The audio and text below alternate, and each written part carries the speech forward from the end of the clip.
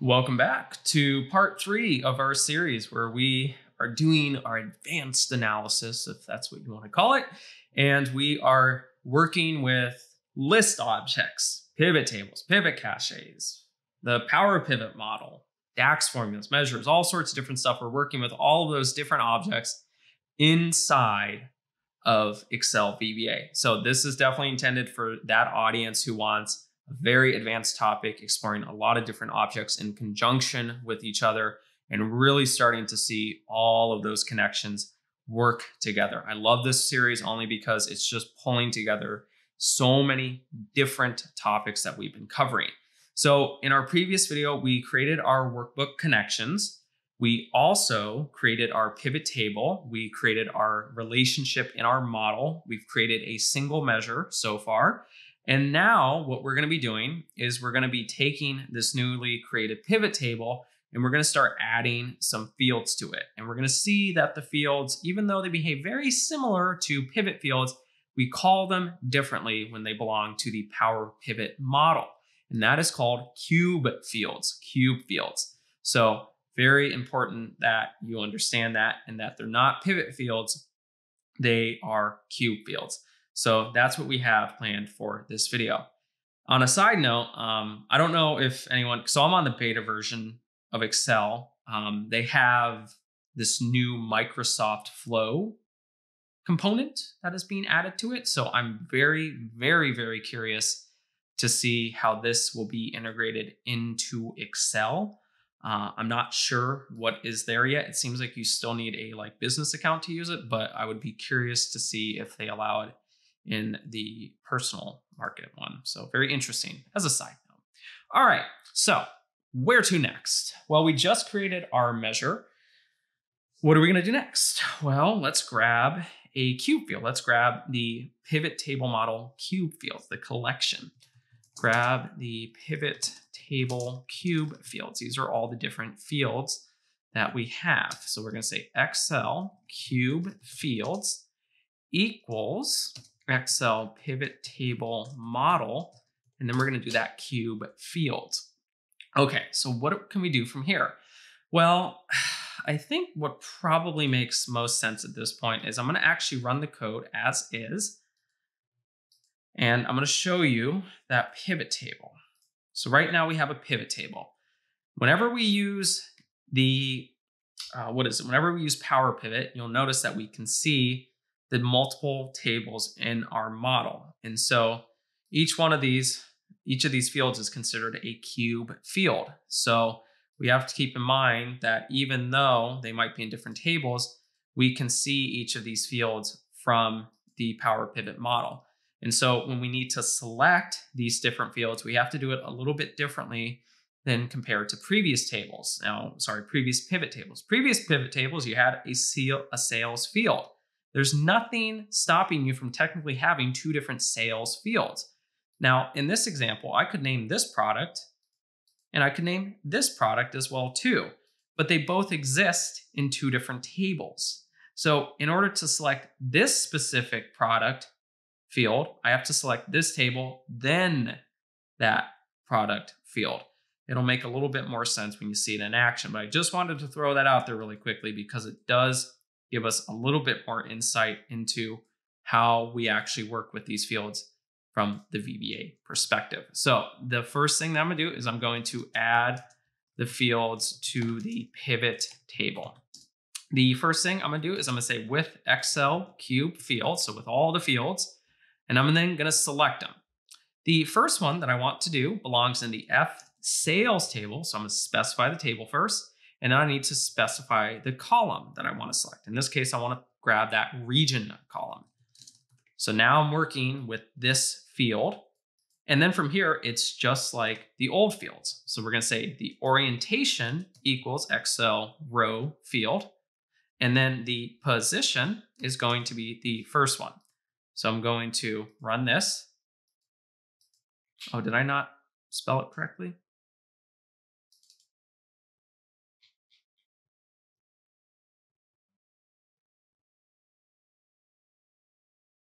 Did I misspell it? Oh, maybe I did. I'll check in a second. Um, let's do this. I know what I need to do. I need to do set the Excel pivot table model equal to Excel book, the pivot tables, and then sales analysis. I know what I did wrong. I didn't specify the pivot table I'm working with. It's kind of the problem when I don't do it exactly the way I need it to. Sorry about that. Looks like there was an issue. So when I was selecting it, I was doing it at the workbook level. You need to do it at the sheet level. So when you're selecting the pivot table, it's at the sheet level, not the workbook level. Of course, it confused the living heck out of me, but I figured it out and I was able to add the specific field to our pivot table. So you can see here, look at this. We now have our region inside of our pivot table. So we're going to continue on with this and we're going to add a different one from a different table. So in this situation, I'm going to do D products. And in this situation, I want the product name column. And instead of being position 1, this is going to be position 2. And let's see what this looks like. So now we should have 2 fields on our table, and that looks good. So that looks like everything is working as expected, thankfully. Then from here, I'm going to add a sum of price measure. So I'm going to actually grab a new measure. And so this is a little bit different. This is just more for demonstration purposes. I'm not going to say it necessarily means a lot at this point, but I'm going to sum the prices. And so in this situation, I'm going to say set Excel cube field equal to Excel pivot table model. And then I'm going to do cube fields, get measure. And then from here, I need the attribute hierarchy equal to. And then this, I need to specify the location of the field. So the products dot, and then it's 2 square brackets, the price. So that's the field we're going to be aggregating. And then I need the function. So what is the consolidation function we're going to be using? In this situation, we're going to be doing Excel sum. And then from here, I need a caption. What should it read on that pivot field dialog box or task pane? In this case, I'm going to say call it sum of unit prices. Okay, so that's our cube field. We're going to add the sum of prices, sum of unit prices measure to the pivot table. And so here I'm going to say Excel pivot table model, add data field. The field we are going to be specifying is the one that we just defined up above. So this one right here. Then from here, we're going to add the total sales measures. So this is the one that we defined up above here. Now, how do we do that? That's not too bad either. We're going to say Excel pivot table model, add data field. The field is going to be Excel pivot table model, cube fields. And then this situation, I want the measures cube. And then I'm going to do the total sales. So notice how this lives in almost its separate cube. This is in the measures cube. This is in the D products cube. This is in the F sales cube, but we're just specifying each field that we want from that cube. So very similar, but you can see I'm doing the same exact thing here. I'm just not defining it beforehand. I'm actually defining it in the line, or I could do it up here and specify it beforehand. Different ways, some are more clear than others, but each one should give you the same result. So we're going to change the color style of the pivot table. We're going to say Excel pivot table model, and then I'm going to do cells. Excel pivot table model, table style 2, and then it's pivot style light 14. And then I'm going to change the row height. Excel pivot sheet, cells, row height equals 18. Okay, so let's see what this does. Hopefully it works out smoothly. Bam.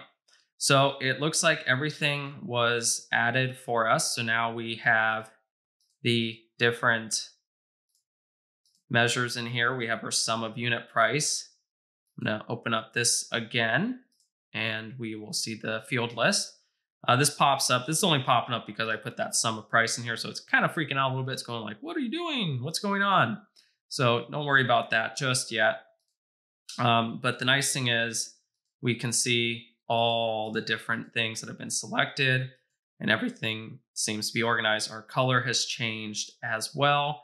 And if you wanted to explore it too, you could go into Power Pivot and you could actually see the Power Pivot model as well. So you can see here is our metric that we've defined. And you notice that we have now have that in there as well. And then you can see the different things that we want. We can select that as well. So a lot of good stuff in here that we can easily see as needed. Very, very helpful. I do like that I can at least keep it and close it open if we want. However, that is the end of our series. So if you have any questions about how to add measures, how to take cube fields and add them to a pivot table, feel free to put them down in the comments below. Otherwise, in our next series, I think, what are we doing in our next series? I think we were going to work with hyperlinks when it came to VBA. So that's basically what we have coming up next. I think it's going to be that. And then we actually might start working with shapes inside of Excel VBA. It's very similar to every other thing out there, but it's there as well.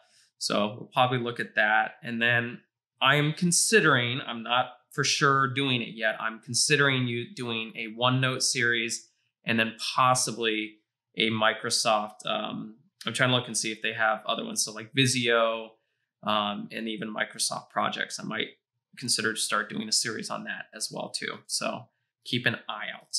But yeah, we will see you in the next video.